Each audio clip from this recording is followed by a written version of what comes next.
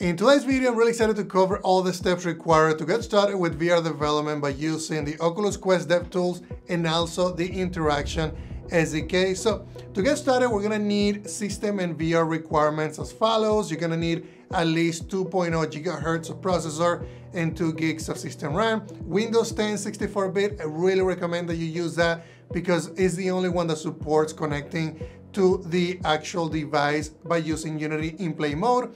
Or if you want to use macOS, you can use macOS Sierra 1010, but it doesn't support Oculus Link. You're also going to need an Oculus Quest 1 or an Oculus Quest 2.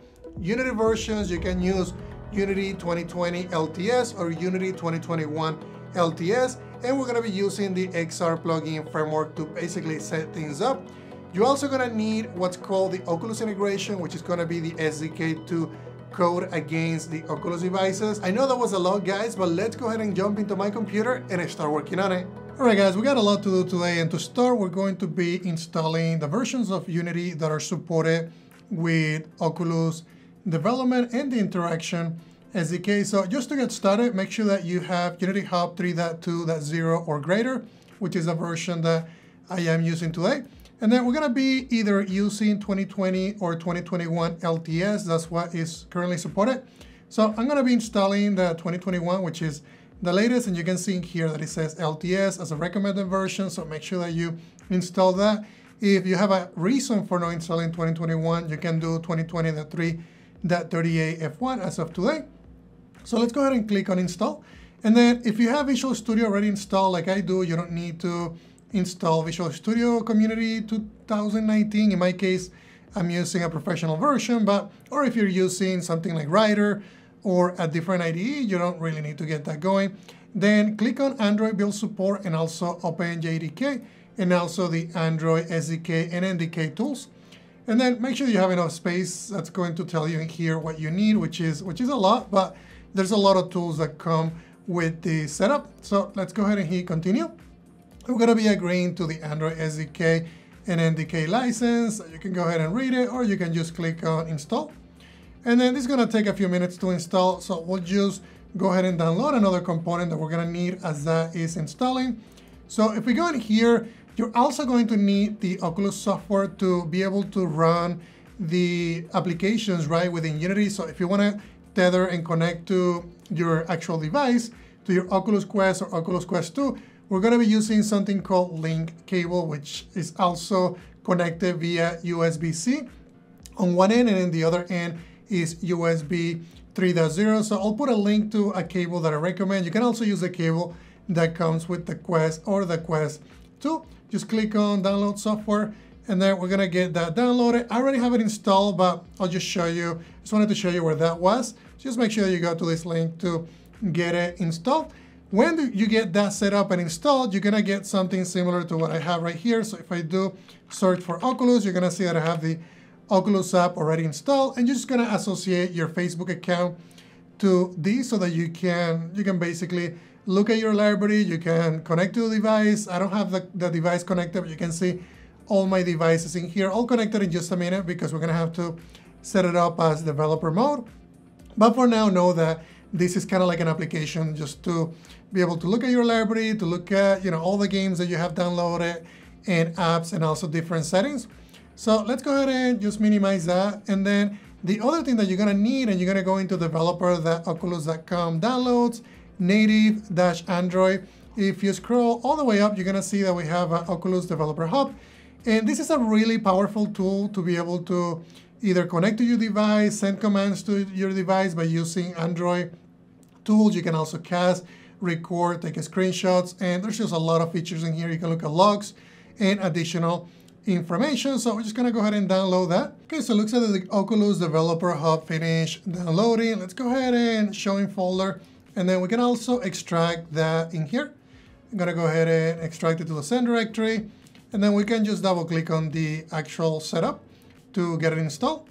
Let's go ahead and hit install. I think that location is completely fine.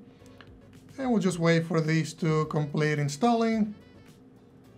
And we can go ahead and launch it. Let's go ahead and click finish. Okay, so we got the Oculus Developer Hub installed, and this is where you can go in and connect your device, look at different commands. So while we have Unity running, what I'm going to do is I'm going to go ahead and connect my device. So I have this currently connected via USB-C. So you guys can see in here, there's a USB-C connection, and then there's a USB 3.0 on the other end. So the next thing that you want to do is make sure that you download the Oculus application either for Android or iOS. In my case, I'm using an iPhone 13 Pro, so I already have it downloaded. And once you open it up, you're going to be basically connecting that to your Facebook account. If you already have it set up like I do, you can just go into the menu, and then you can go into devices. And if you haven't added a device yet, you can click on and select the plus symbol. And once you do the plus symbol, you can select what device you want to basically connect. In my case, I already have the Oculus Quest 2, and it's already nearby, so we can go ahead and select it. And it's going to tell us here if it's connected, what the battery level is, also the controller battery. We can also use and basically set up different settings in here. We can go into developer mode, which is what I want to do for this video. Let's go ahead and enable that. And as soon as you do that, you're going to hear a beep on your computer saying that that it wants to connect via USB. So that's everything that we need to do on your mobile device.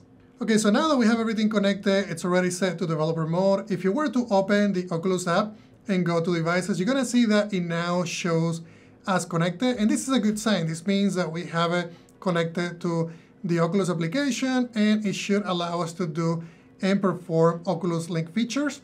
So if we minimize these, let's do and check the same thing on the Oculus Developer Hub. If we go in here, you can see that now we can get more information about the devices, what applications are here. I think I can even uninstall applications right from here. If I wanted to, I can power it off. I can restart it. I can cast to the device.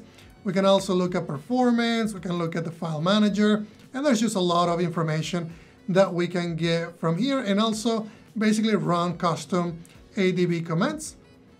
So we can go ahead and close out of this. We should be all good to go. Let's go ahead and go into Unity now. It looks like the 2021.3.8, it's already installed. So we're going to go into projects, and I'm going to create a brand new project. So let's go ahead and click on that. And it should show you here the version that we just installed. You can click on it as well, and you can see that 2021.3.8 F1 is the latest available. And then I'm just going to select 3D here. You can use URP as well, and which is this one right here. But I'm going to just pretend that we're using just 3D and then just the standard rendering pipeline. And then what we can do in here, you can select the location. I think the location for my files, I normally just do code. So let me go ahead and get back into that. And then we can just select that folder. The project in this case, I'm gonna call it Meta Interaction SDK samples. And we can go ahead and click on Create Project. Okay, so while that is actually creating the project, I'm going to go ahead and go back into here. And we're going to download the Oculus Integration SDK. You can also get these from the Unity Asset Store. I normally just go directly to developer.oculus.com, downloads, package, Unity Integration, and then just make sure that you use the latest version, which is 42 as of today, and just click on download. And I have agreed to the license. So let's go ahead and click on download. All right, guys, so we got the project created. We also have the Oculus integration already downloaded. So if I were to go in here, you're gonna see that I have this package, which we're going to be importing in just a minute. So first, let's go to File and then Build Settings. And what I'm gonna do here is I'm gonna go ahead and add, we can just add the sample scene just to have something as a placeholder. And then we're gonna go into Android, and I'm going to be switching the platform. Okay, so it looks like that was already switched. And then on the texture compression, it's recommended to use the ASTC. So I'll just go ahead and set it to that. You can also see here that as soon as we do that, it's going to reload everything. And we should also see our device listed on the run device. Okay, let's make sure that we have that. And you can see that we have that in there. We're not going to be building just yet, but I just wanted you to know that that is available there. Let's go ahead and close out of this menu. And then go back into our downloads. And I'm going to double click on the Oculus Integration. Is going to tell you where you want to load these to. So I'm going to load it under the 2021.3 AF1. And we can go ahead and minimize this. Okay, so this is everything that is going to be available when you download this package. It's going to show you everything that is going to import. So I'm just going to import everything. Let's click on Import. Okay, so you should get a message saying that it needs to update the Oculus Utilities plugin. It says the current version is unknown. I'm just going to go ahead and say yes. Go ahead and update it. And We can use OpenXR. I think it's fine. We can just use OpenXR. It's also available. We're going to be basically setting it up in the future for pass-through. So we can just do OpenXR. And it says OVR plugin with OpenXR backend will be activated. And this is not the OpenXR that Unity ships out of the box. This is the OpenXR available as part of the Oculus integration. So let's go ahead and click on OK. And we can just say that don't show these again. There are some assets that were deprecated. Just gonna go ahead and hit close. And then upgrade the spatializer. Hit restart. Okay, so when the project opens up, just make sure that you have the Oculus folder in here listed. I'm also gonna go into list view so that we can see everything. You can see that we have the Interaction SDK, which is what I want to focus on in these videos. And then what I'm going to look at is, let's look at one of the examples here where we have features, and we can go into hand grab and double click it. And we can double click on one of these so that we can see everything. Just make sure that everything is rendering correctly. We can also resize the gizmos in here so we can see more about the actual scene. You can also toggle it on and off if you wanted to, so we can read that information. So it looks like this is good to go. So before we run this, I want to set up a couple more things that we're going to need. So make sure that we go to File, and then we're going to go into Build Settings, and I'm going to go ahead and remove this scene. We're going to be adding the one that we have right now so that we can make sure that it's going to run okay. Then we can go into Player Settings, and this is where we're going to be focusing for the most part right now. Then the company name, you can do, in my case, we can do Learn XR LLC. This is going to be obviously your company name, and then your product name is going to be, whatever you want that to be. Then the version, I think I'm just going to do 100. I think that's completely fine. The color space, though, make sure that you set it to linear, and we're going to do change to linear. And it's going to basically reset all the textures that we have in the project. So let's just wait for that. Okay, so it looks like that it's completed. Let's go ahead and uncheck the Auto Graphics API as well. And then what I'm going to do is I'm going to go ahead and move this one down. The one that we're going to use is going to be OpenGL ES3. That's the one that is currently supported. Vulkan is currently on experimental, so make sure that you have that set. Then we're also going to be enabling multi-threaded rendering. I think that it's going to help with performance. And the other thing that we also need to do, I also need to check the Android version. So if you scroll down here to the minimum API level, we're going to be using version 29, so make sure you set this to Android 10.0 API level 29. And then on the target API level here, we can use the automatic highest install. I think that is what is currently recommended. Then on the other settings that we also need to do here, let's go ahead and uncheck the ARM v7. And we're going to be enabling ARM64, but before we are able to do that, you're going to have to change this to BIL2CPP, which is going to allow for more cross-platform support. And it basically allows to target more devices. That's what the documentation was saying. But basically, this is the setup that you'll need to be able to deploy these to the device. Then on the actual install location, because it's going to be required for deploying to the actual device, you can set these to install location automatic, and then the internet access is going to be required if you want to basically make this available for the Oculus App Store. And I think everything else in here should be okay. Just want to make sure that we have all the settings currently set up correctly. Okay, so the next thing that we need to look at is going to be under XR plugin management. It's going to be basically the workflow for what we use for Oculus development. So click on Install XR Plugin Management. It's going to allow us to install the Oculus XR plugin. Okay, so it looks like that got installed. Then make sure that we enable that for Android. You can see the platform right here. It's going to install the Oculus XR plugin for Android.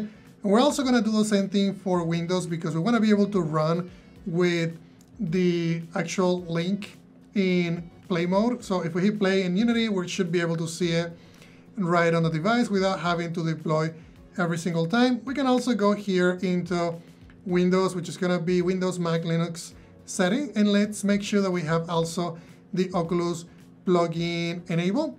So once we have that, there's also other settings in here that you can look at, such as stereo rendering mode, single or multipass, shared depth buffer, dash support, and also additional settings for Android if you want to look at that. There's also some different, experimental features available like latching and some of these ones which I'll cover in the future. And also if you want to target Oculus Quest 1 and Oculus Quest 2, then you can also enable that in here. So now let's go into quality and let's make sure that we have a few changes in here. I'm gonna set the pixel light count to 1. We also need to change this to be 2 per texture. And this is based on some of the recommendations from Oculus. You also wanna make sure that we uncheck soft particles. I'm also going to be changing the anti-aliasing to 4x. This is based on, again, on their recommendation. So the next thing that I want to do, I want to make sure that you guys have everything set up correctly. So I'm going to go into settings and let's go into system. And if you go under system, you're going to see Quest Link. Make sure that you have that enabled. That way we can connect to that with Unity during play mode. And then go into developer. Also make sure that you have the USB connection dialog on so that we can see, the permission request. And on the software side, this is a version that I'm currently running. So system version, it's that number, the version of the OS is 43.0.0. So I'm using, V42 on the Oculus Integration and then 43 on the operating system. So the next thing that I need to do is I need to connect via Quest Link so that we can connect it via Unity. I'm gonna go ahead and do Quest Link connection. All right, so it looks like the Oculus Link has been enabled. So now if we go back into Unity, I should now be able to hit play. You can also make sure that everything is working by just going here into devices, make sure that everything is connected. Now what I'm gonna do is I'm gonna go ahead and hit play and I should be able to interact with Oculus Link right from within Unity. And you can see that now everything works. The only thing that doesn't work is I can't now see my hands. Let me try and see if I can connect the controllers. You can see the controllers are currently working. I can basically, press the trigger buttons and then also move some of the different buttons on the controller, but I can't really interact with it and anything in the scene, but we'll fix that. So we know that this is currently working. So the next thing that I need to do is I need to basically enable some of the hand tracking capabilities, right? So to do that, what I'm gonna do is I'm gonna go into Oculus and you're gonna see that we have this Oculus project config. And right now, this is only have the controllers only. So what I'm gonna do is I'm gonna do controllers enhance. And it's also going to allow you here to determine whether we're using a low frequency, a high frequency, or a max frequency. But you can test with that. And also if you want to use, V1 or V2 of hand tracking, I'm just going to go ahead and do V2 just for now. And then if you want to use, pass-through capabilities, you can do that as well here. There's also additional settings in here that you can look at. So now that we have those enabled, now what we can do is we can go ahead and go back into play and let's make sure that hand tracking now works.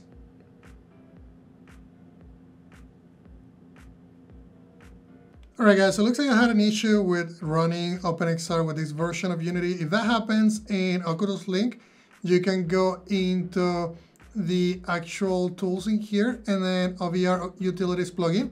And make sure that you set this to OVR plugin to legacy. And then that should work with the Oculus Link.